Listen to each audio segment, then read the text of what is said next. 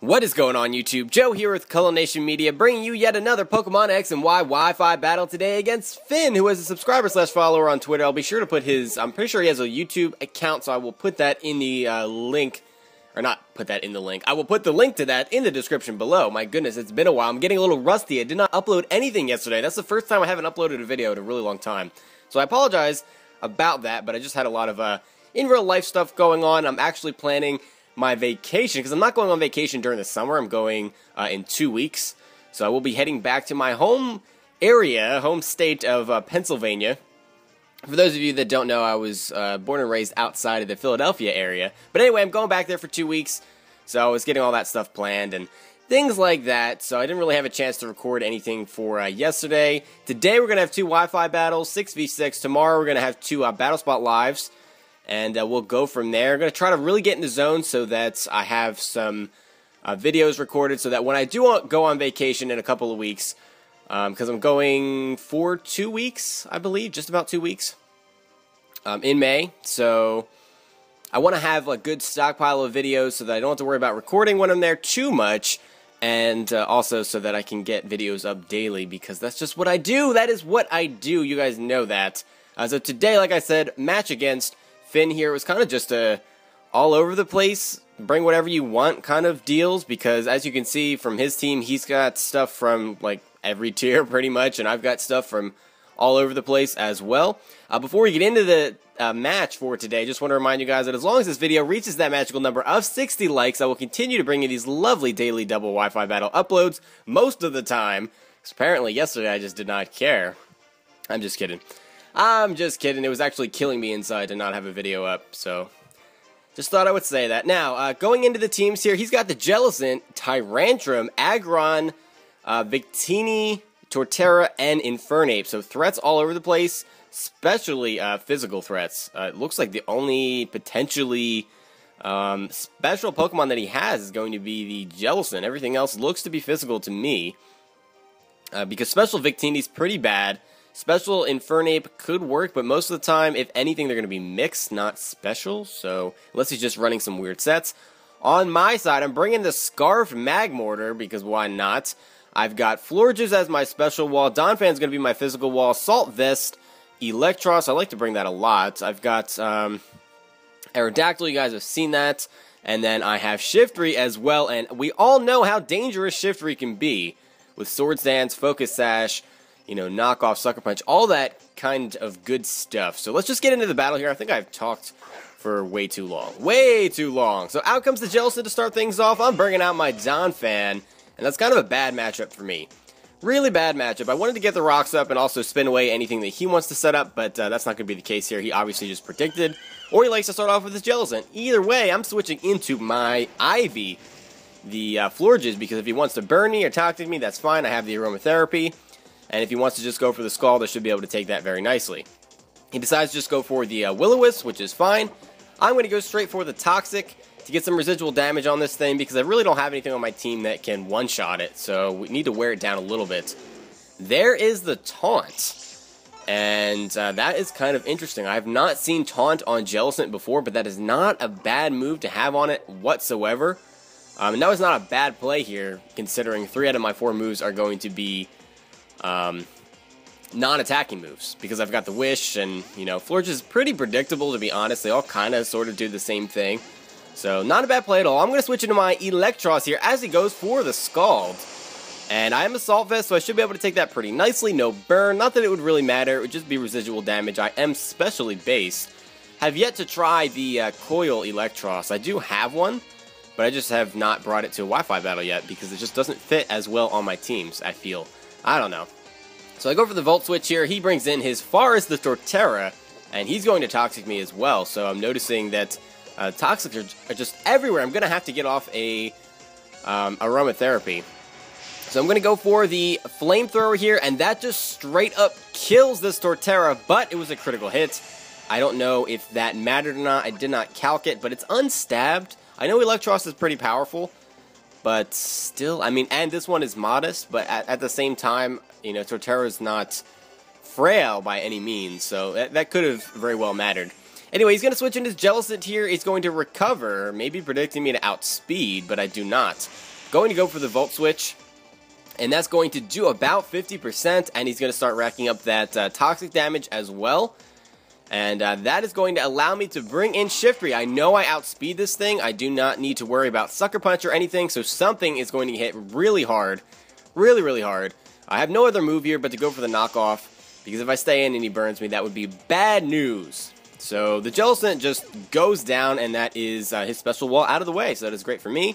Knockoff is Splash Plate, so I'm thinking that he just doesn't have all the necessary items for competitive battling, unless, because Jellicent's usually a defensive Pokemon. You don't normally have, you know, power increasing items on those Pokemon, but whatever. In comes the Infernape. He's going to go for the close combats, and yeah, Donphan takes that pretty well. Pretty well, honestly. I mean, that's going to be a 3-hit KO, and I should be able to KO him back with an Earthquake, or I can decide to set up the rocks. Here, as he's going to go for the U-turn U-turn out, or switch out, I'm going to eat my Citrus Berry, which is great. And Hayoka, I think is his nickname, if I read that correctly. He's going to switch into his Tyrantrum here, and that also is going to be hit hard by the Earthquake. It's not going to be a one-shot, because Tyrantrum does have pretty good physical defense, as you can see. That's still, that does about like 75%. He is going to outspeed me though, go for that Ice Fang, which is boosted by the Strong Jaw, so it does a lot. And I decide, instead of killing the Tyrantrum, that it's more important for me to set up rocks and break any Focus Sashes that he may have, because that's just what it is. It's going to break the Focus Sash on the Infernape if he has it, and it's going to do a lot of damage to that Victini, which could potentially be dangerous. And with this Tyrantrum at the health that it's at, I can come in and pretty much kill it with anything. He's going to outspeed me though as I bring in my Electros. Going to go for that Thunder Fang. Doesn't really do a lot of damage. I'm not sure if he predicted me to try to double out there or if he misclicked, but that probably wasn't the best move for him to choose in that situation. Nonetheless, it still does some decent damage, and he did not get the Flinch, unfortunately, so he just goes down to a Giga Drain, and I get most of my health back. But I'm also going to get the toxic damage. I forgot about that. In comes Tank, which is going to be his Aggron, and I'm going to predict here that he's going to be a Mega Aggron, and there's the Aggronite. So I believe I just go for a Flamethrower here, because that's going to be super effective now that Aggron loses his Rock typing. And I actually am going to outspeed because Mega Aggron is slow as balls, I have to say. Very, very slow. Does about 45%. He's going to hit me up with a Heavy Slam. And regardless of whether that is a resisted hit or not, that's going to do so much damage. And he gets a crit. Does a lot of damage, as I said. There's the toxic damage, brings me down to 15 HP. And I am going to get another Flamethrower off before I die to either another Heavy Slam or whatever it may be. Toxic damage, all that good stuff. There's the Heavy Slam. And yeah, just Mega Aggron is so incredibly powerful. So incredibly powerful. And especially on the defensive side, it just takes hits for days. It's crazy. Now I'm going to bring in my Magmortar because there's no reason for me not to. He's got 3 Pokemon left. It's going to be the Mega Aggron, the Infernape, and the Victini. So I can't go for a Fire-type move. That'd be kind of silly, especially because I'd lock myself into it with the Choice Scarf. So I just decided to go for the Thunderbolt there. In comes the Hayuka, which is going to get hurt by the Stealth Rock, so no more Focus Sash if he had one. And we are now going to hit him up with a Thunderbolt. And that does okay damage, but he gets hacked here with the paralysis. Thankfully, he's still able to move this turn, but it's going to slow this thing down a lot.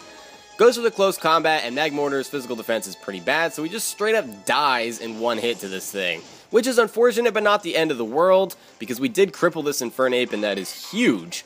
So I'm going to bring in Shiftry here, and I'm going to go for the Swords Dance because he is paralyzed. And if he wants to hit me with the close combat, all he's going to do is lower his defenses. He actually is paralyzed and can't move here, but I did have the Focus Sash, so it wasn't anything to worry about. He could not have KO'd me that turn, unless he went for Flare Blitz and burned me, which I guess could have been a possibility. But I'm just going to KO him here, and there goes the Black Belt, so he was not Focus Sash at all. In comes the Victini, who's going to take a considerable amount of damage from those Stealth Rocks, and he's going to go for the V-Create, but my Focus Sash is still intact, so that's going to be the game pretty much here, because that'll just bring me down to 1 HP, as I mentioned, and then we can hit him up with any super effective move that we want. There's the Focus Sash, and there goes his speed and defense and special defense, and he's just going to straight up die to a knockoff. He may have died anyway, depending on what his spread was. But yeah, there goes the Victini, and that is going to be the end of the battle. Choice Banded, wow. That is one powerful Pokemon. Choice Banded Victini with V-Create is just nothing to screw around with. It can kill a lot of things. Just so much damage. Anyway, that's it for the battle, as I mentioned. Very entertaining battle. I enjoyed seeing the likes of Tyrantrum and even Mega Aggron. I don't really see it very often.